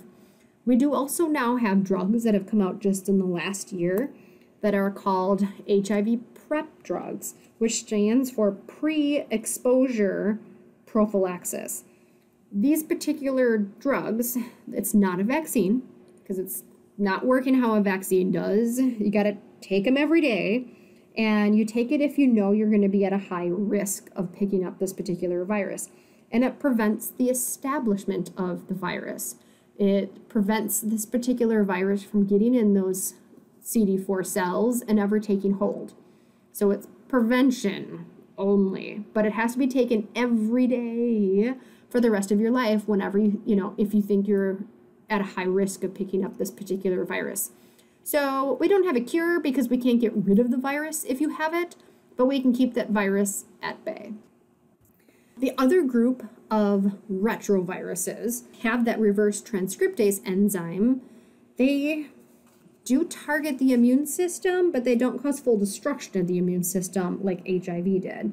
Instead, these particular viruses cause cancer. So they're oncogenic viruses. One of them is called the human T-cell lymphotrophic virus. So it's affecting specifically the T cells, white blood cells, and it causes a cancer known as leukemia. Leuc means white, and so leukemia is a cancer of your white blood cells. So these are a leukemia, it's acquired. You're not born with this particular leukemia, this particular cancer disorder. And there are 2 strains of the human T-cell lymphotrophic viruses, 1 and 2. The number 1, human T-cell lymphotrophic virus 1, as it gets in and infects our T cells, it causes the T cells to become damaged and actually look different than they should. That the outside of it becomes more of a distorted looking T cells. Some say they're even called a hairy T cell. So these are T cells that are infected. These are not normal T cells. They don't normally have all this kind of wrinkliness to it. And so they're damaged T cells that usually presents itself on the outside with a dermatitis. You're going to have kind of scaly, ulcerative skin lesions. Now, the human T lymphotrophic virus 2, it's a close relative, and I'm like, we know it can cause damage to our T cells, but we don't have a specific disease that it causes. So we know it's there, we know it exists, we just don't have a specific disease yet. We just know it causes some damage to T cells. We're just not sure the extent of the damage and how it's unique from anything else. On to our next groups. We're on to our naked, positive sense, single-stranded RNA. So these do not have an envelope. Now there are 3 groups on here. The Picornaviridae group, there are lots of viruses in this particular group. There's also the Hepavirus, the Cheliciviridae, and the Astroviridae group. We're going to focus most of our time, because there are the most of them, on the Picornaviridae group. The Picornaviridae group are named for their small size. Pico means small. So if you play the piccolo, it means a small flute. So the picornoviruses are some of the smallest human viruses that cause disease. In this group, we kind of have subgroups or different genera, and we have our enteroviruses, we have rhinoviruses, and we have some cardioviruses. Now the cardioviruses are rare, so we're not going to talk about them. Just know, again, there are viruses out there that we're not going to talk about, just like there's bacteria out there that we don't talk about too. We're going to talk about the most common. So we're going to focus right away on some of the enteroviruses and the rhinoviruses. They're called enteroviruses, not because they cause damage to the intestine, because entero means intestine. It's because enteroviruses are spread fecal-oral. Just my note on fecal-oral again. Fecal-oral means you eat poop. Again, you're not getting a fork and spoon out, but they're spread fecal-oral. There's fecal matter everywhere. And in that fecal matter, this virus can be found. It can be concentrated. And if it gets into your body because you ate some of it in your mouth, you can develop some of these viral diseases. So in our enterovirus group, the ones that are all spread fecal-oral, we've got our poliovirus, we've got some Coxsackie virus, echovirus, and then there's even our enterovirus 72, which we just call it as our hepatitis A virus. And our first enterovirus that we're going to talk about is the poliovirus, which causes disease, poliomyelitis. Now, that in itself is a mouthful, so we generally just shorten it to polio. It's spread fecal-oral. It can get into the body through the digestive tract, and then it causes damage to our nervous system, and our nervous system controls our muscular system, so it causes neuromuscular damage. It can lead to paralysis. It can lead to death. The virus itself, again, it doesn't have an envelope, so it's naked. It's resistant to acid. It's resistant to bile. It's resistant to detergents. It can survive stomach acids. This thing is hard to kill. Luckily for us, we have a vaccine. If you ask your grandparents, they did not. Well, depending on how old your grandparents are. Maybe great-grandparents. This vaccine's not been around, and it's been a very deadly virus. Luckily, we have developed a vaccine, and we've had very good success with high vaccination rates that we are expecting eradication of this particular virus. We don't even have cases here in the United States anymore, but they're out there. There are still people that suffer from polio in the world. As I said before, it is spread fecal-oral, so it gets into the digestive tract, it multiplies, it's spread, it's shed in feces, it's spread fecal-oral. You can find the virus in blood as well, but it's mostly spread fecal-oral. So some people initially develop kind of mild symptoms, kind of almost cold-like symptoms, fever, headache, nausea, sore throat, muscle aches, nothing too bad. However, if it gets into the nervous system and causes more extensive damage, it can cause muscle pain, it can cause muscle spasms, it can cause meningeal inflammation. Again, it is damaging the nervous system. And because the nervous system controls your skeletal muscles, it's also causing issues with your muscles. If you no longer can control your muscles because of that neurological damage, it causes what's known as flaccid paralysis. It's because of that damage to your nervous system controlling those muscles. Now, even if you survived polio, you were paralyzed for a while, a lot of individuals still are fine. They develop, use of those muscles again.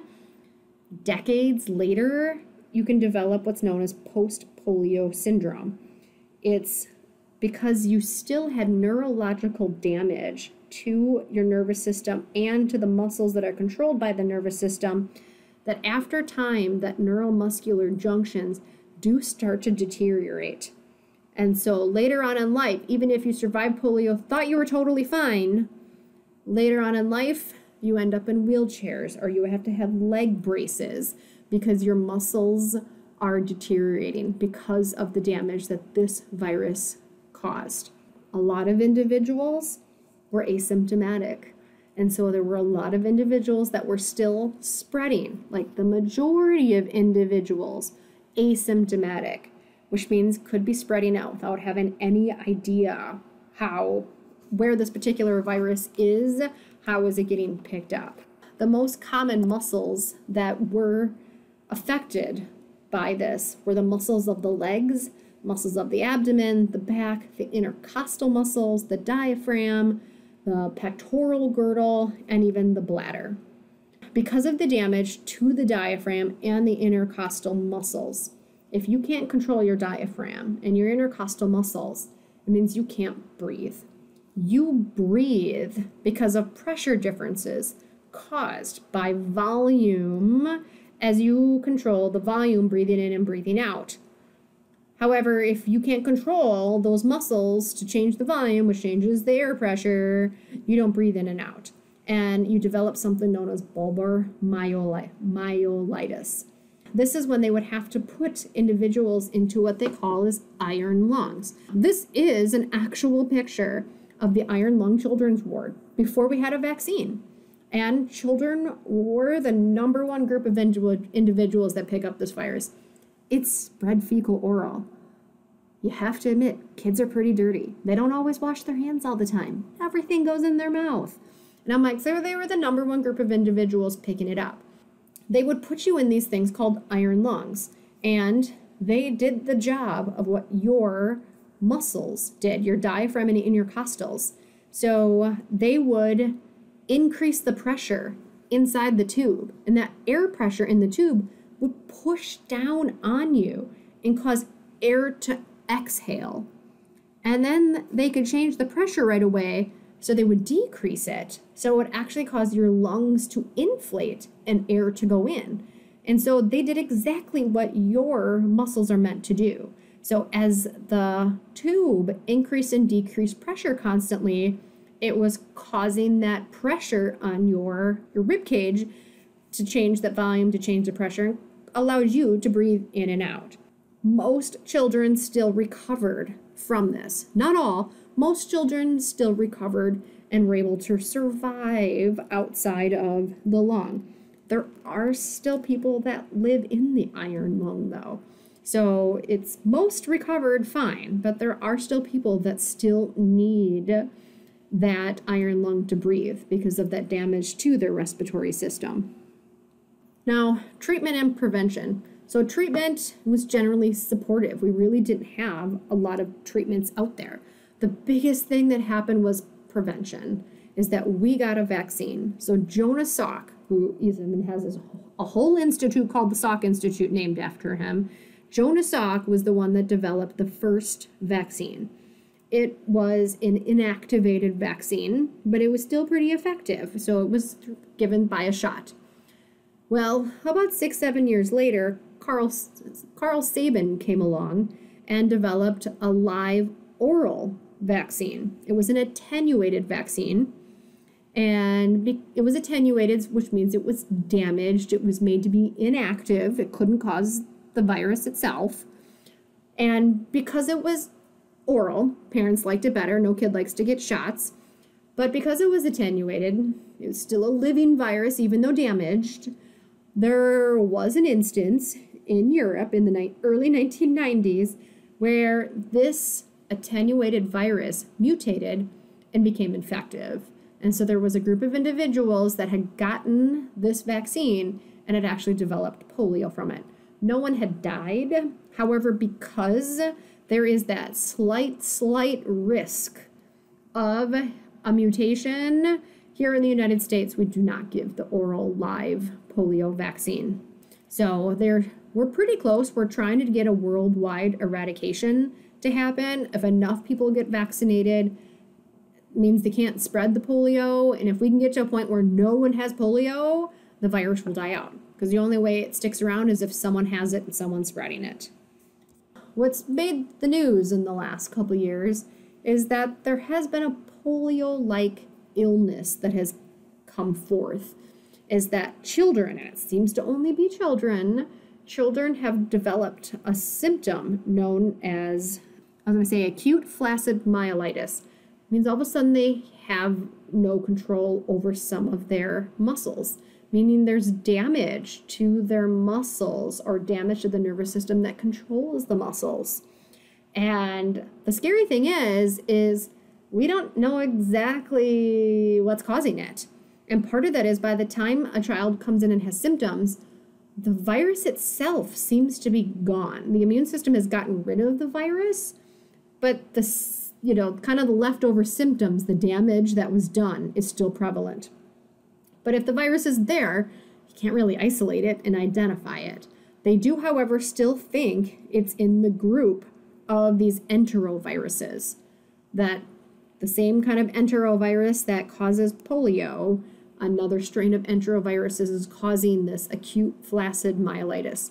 So we've seen cases just in the last couple years, a few random cases kind of all over the United States in random rare places. I know there was one in Minnesota, and they're just not sure exactly what virus it is, where it's coming from. Again, most people that had even polio or asymptomatic, we're not sure if they're just a lot of asymptomatic carriers and just the occasional person is getting it.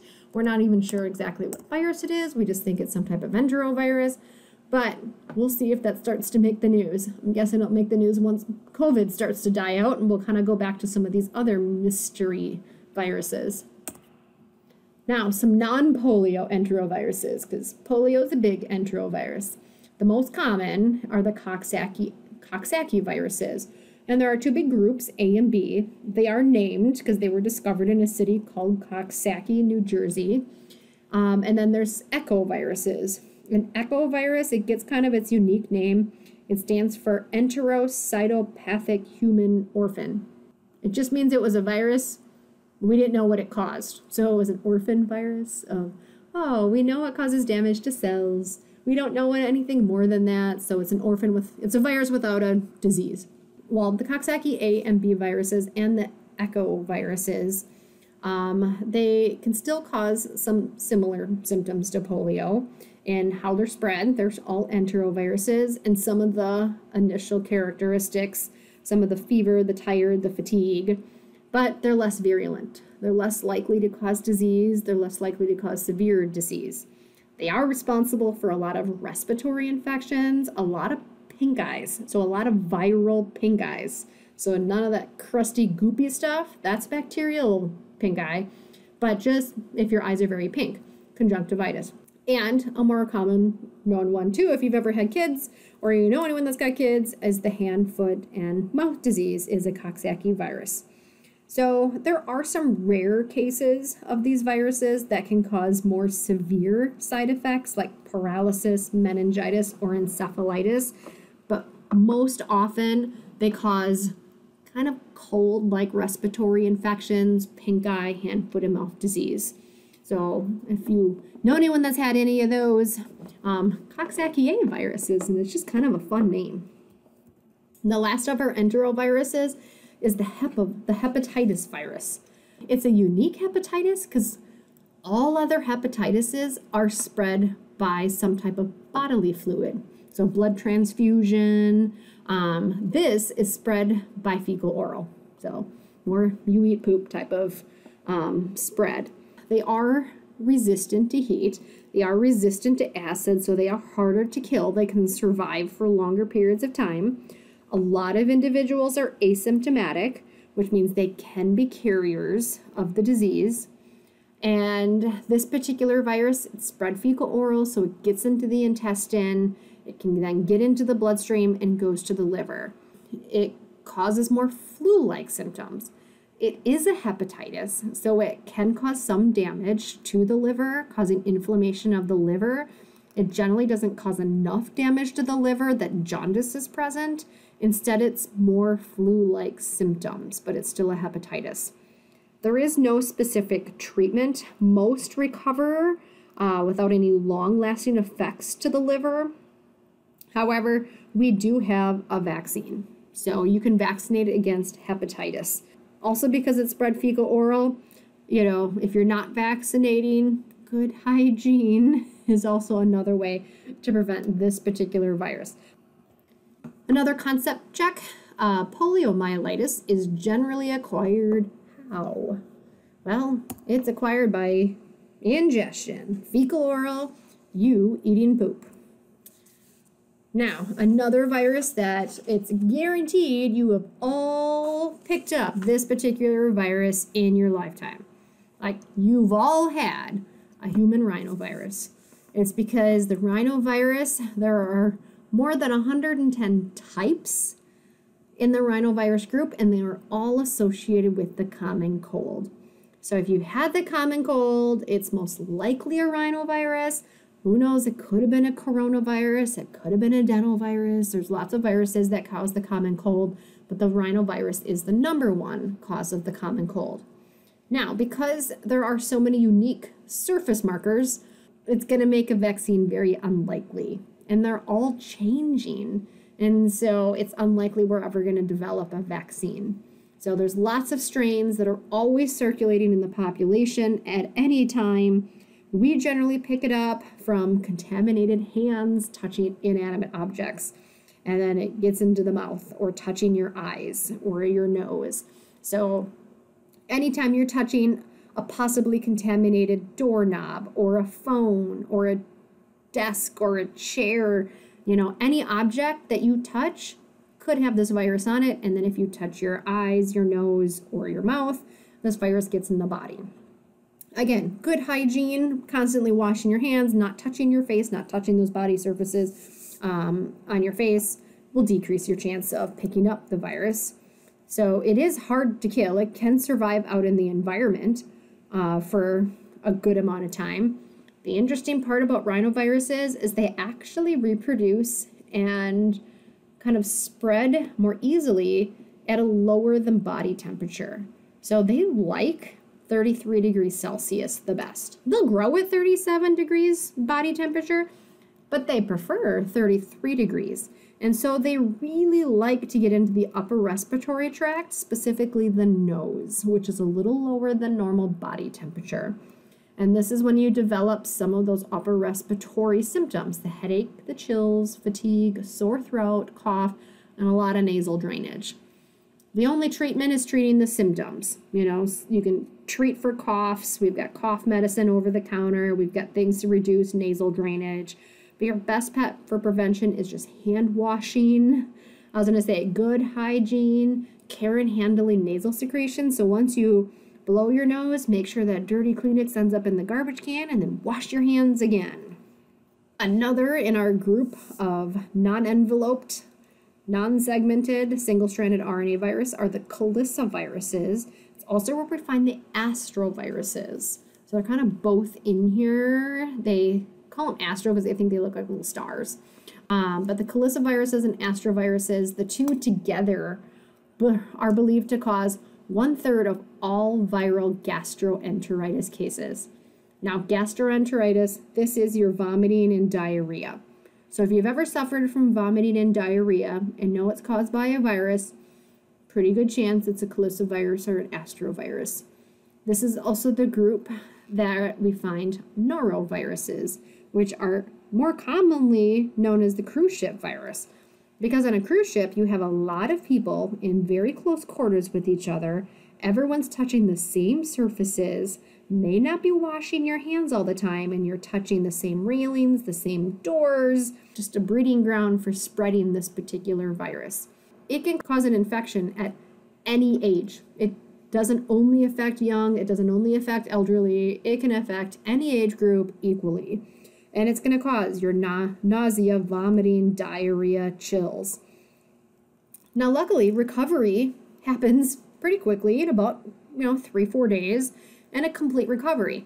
But if you booked a 7-day cruise and you spent 3 or 4 days of it in the bathroom, it's not exactly how you want to spend your vacation. The last of our viruses in this group is the hepatitis E. It's also spread fecal-oral. It's an enteric hepatitis. It usually doesn't cause any big issues. Yay! I mean, it's a hepatitis. It can cause inflammation of the liver, but no lasting effects. The only group of individuals that suffer any kind of severe issues with this particular virus are pregnant women. That is actually fatal in 20% of pregnant women. Every other person, totally fine. Pregnant women, it can be fatal. They think it's due to the increase in hormone levels. That increase in hormone levels actually causes the virus to become more virulent and more deadly. It is self-limiting, which means it does leave the body on its own in feces. And so the best way to prevent getting it is stop the fecal-oral transmission, is washing hands. That's it. Washing hands, making sure, you're not eating things that fell on the floor, things like that. It's good hygiene. Our last group, and thank you for sticking with me, and it's even the most unique group, is because it has double-stranded RNA. RNA is always single-stranded. Everything up here has single-stranded RNA, except this one little group has double-stranded RNA. So it's unique all in itself. There are 2 viruses that fall into this group. They're the most well-known. Sorry, this is one of 3. It's just one. And it's the reoviruses and the rotaviruses.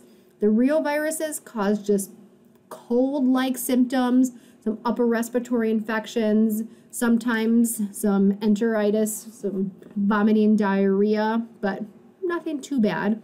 The rotaviruses that are in this group that are also spread, it's fecal-oral, can cause extreme diarrhea in infants and children, to the point that you may not be able to replace fluids and electrolytes fast enough, that this actually is a deadly virus for a lot of infants. Here in the United States, where you don't have to walk maybe 20 feet and you can find a water source, a drinking fountain, a faucet, a bathroom with a faucet. We have clean water everywhere we go. If you live in a developing country and you have to walk 2 miles and you have extreme diarrhea, you might not be able to replace fluids, electrolytes fast enough. Now, luckily for us, we have developed a vaccine in the last few years, and so we've decreased the rotavirus numbers, because for a while there, this rotavirus was so common that they guaranteed that 100% of kids before they went to school had rotavirus at least once in their life. And it really spread throughout daycares with all the kids and, lots of diarrhea. It was a huge cause of diarrhea in infants before the vaccine. Now, it doesn't mean the vaccine is widely used everywhere in the world, and so those in developing countries or regions of the world still suffer from this particular virus. So thank you. We got through all the RNA viruses. Yes, I do still have a separate COVID presentation because it deserves its own PowerPoint presentation. But thank you for sticking with me through all of these RNA viruses. If you have any questions on them, please send me an email.